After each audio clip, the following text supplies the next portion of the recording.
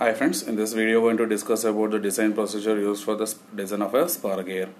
So before going for the steps, so you have to identify the given data. So the given data will be the power that has to be transmitted, RPM of pinion and gear. They may give the diameter of the pinion and gear, and they want to give the material material of the gear and the pinion. So based on that, you find out the velocity ratio and other things and all. So when you go for the first step will be the identification of the weaker member. So since you are designing the spur gear, so the design has to be based on the weaker member. So you have to identify whether the pinion is weaker or the gear is weaker. So to determine the weaker member between the gear and pinion, so first you have to find out the product of allowable stress and Lewis form factor of both the gears and pinion. So whichever the lowest value is considered, whichever the lowest value, which will be considered as the weaker member. If the both gears and pinions is made up of the same material, then the pinion will be considered as a weaker member, as the dia of the pinion will be the lesser than the gear. So now, how are you going to select the Lewis form factor? So to select the Lewis form factor, you have to see the pressure angle. So the equation will be from 23.115 to 23.117. So the equations are as follows. Y is equals to pi into this values for 14.5, 20 degree and 20 degree step T. So pi is only for the making the things. So now when you go for this values, that is the tabular column. So pinion and gear. So sigma naught 1, sigma naught 2. Allowable stress, Lewis form factor y1 and y2. So summation of both the values. So once you got the values of this, you're going to go for the remarks, which will be the weaker. So if the allowable stress is not given, so it should be selected from the table 23.18 for a given material. So second step will be the design of a weaker member. So in this we have majorly two steps. One is tangential tooth load using the equation 23.837b. The equation as follows: Ft is equals to 9550 into N Cs divided by N into R. So N is the power given in the equation and Cs is the service factor. N is your RPM and R will be the radius. So this N and R depends on the weaker member. If the pinion is weaker, it becomes N1 into R1. If the gear is weaker, it becomes N2 into R2. So R2, if the diameter is known, you can directly substitute R. You have to substitute that as D by 2. So D will be substituted as M into Z. So CS, when you go for service factor, so service factor has to be taken from the table number 23.13, which is in the page number 23.76. The condition will be whether it is having a light duty, heavy duty or medium duty. Either it is go for it 8 to 10 hours, 12 to 16 hours or 24 hours continuously. So based on that, you want to select the service factor that has to be substituted in the equation. So when you're going to substitute the values, this equation you're going to get the values in terms of constant value divided by M, that is the module. The second tangential tooth load by the Lewis equation, which you already derived in the previous video. So Ft is equals to sigma naught by P into kV. So kV is the velocity factor. So when you're going to substitute the value, sigma naught will be taken from the first step. B is nothing but I'm going to assume that is 9.5 M to 12.5 M. So I'm going to assume normally as 10 M. So that is, can get the equation in 23.132. So Y is the Lewis form factor of the weaker member, which I already calculated in the first step. So P is the pitch, that is nothing but pi into M.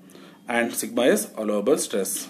So I want to substitute these values. I want to get the values in terms of M square into kV. So I have to equate Ft1 and its values. So I want to get some equation. So from that equation, you're going to calculate the kV value. So kV, velocity factor. To find the velocity factor, first you have to identify the Vm, that is mean velocity. So that is given by pi dn by 60,000.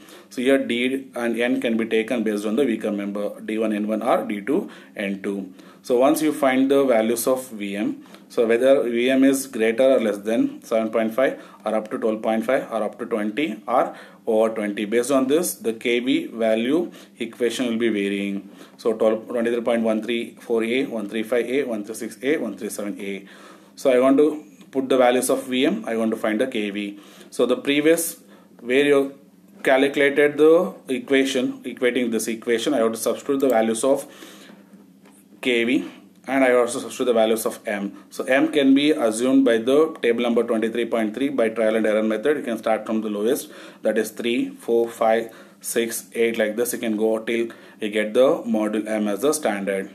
So once the module M is fixed, I have to go for the check for the stresses. So calculate the induced stress by the equation, that is sigma induced is equals to sigma naught into kV, that is given by Ft by Byp. If it is having the gear as weaker member, it becomes By2 into P. So I'm going to substitute the value. I'm going to find the sigma induced in Newton per mm square. Then I'm going to find the allowable stress, that is nothing but sigma allowable into kV allowable. So I'm going to substitute the value, so I want to get the sigma allowable. If the sigma allowable is greater or equal to sigma induced, then our design is satisfactory. So you can assume the module M as a standard one. So dimensions. So the first step will be the dimension, calculating dimensions. So this you can get from the table number 23.1 based on the pressure angle, that is either it is 14.5, 20 degree full depth and 20 degree stub involute profile. So what are the things you are going to calculate? One is the addendum, dedendum HD, toe thickness S, total depth H, working depth S dash, clearance C, outside diameter of the gear and pinion, tangential tooth load Ft, center distance that is A, face width is nothing but B, root diameter of the gear and pinion. So any other data is required, that also can be calculated over here. Coming on to fifth step, that is checking. So in the check-in we have dynamic, wear and endurance. So the first will be the dynamic, check for dynamic load.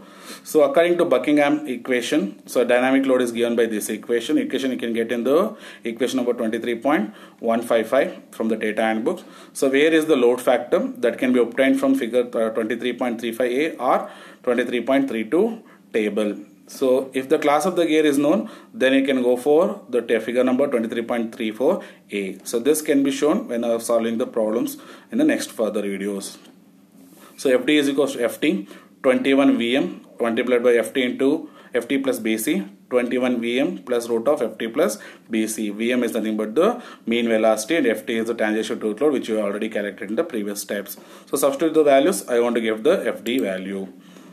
So endurance strength of the gear, that is F minus 1. So it will be given by sigma minus 1 B into Ym. So where Y is nothing but pi into the Lewis factor. So this is not, Y is not equal to the Lewis factor. It has to be multiplied by pi.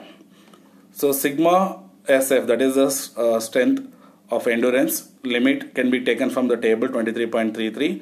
We know that sigma minus 1 or sigma SF will be equals to 0.5 of the ultimate stress. So for a safer design, Fd must be less than the allowable endurance strength. So if they ask to calculate the endurance strength, you just make sure that the endurance stress should be less than the dynamic load. So check for the wear load. So again, according to the Buckingham equation, you can take that Fw is equals to D1 BQK. So for a wear load, always you want to consider the pinion as the member for calculating the wear load. So in this, B is nothing but the face width. So Q is the ratio factor that can be calculated using 2Z2 by Z1 plus Z2. So the equation is nothing but 23.160 from the data handbook.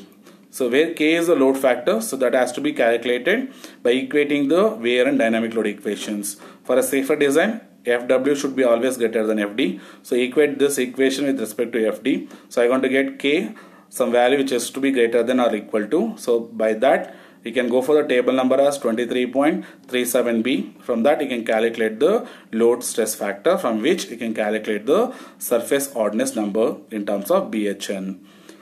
If this is not equal, that is Fw is not greater than Fd, then these are the changes you can make.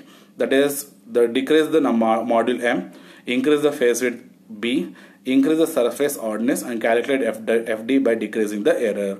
So these are the four possible ways of changing your design if the Fw is less than Fd. So this is the steps involved in design of spur gear. Thank you.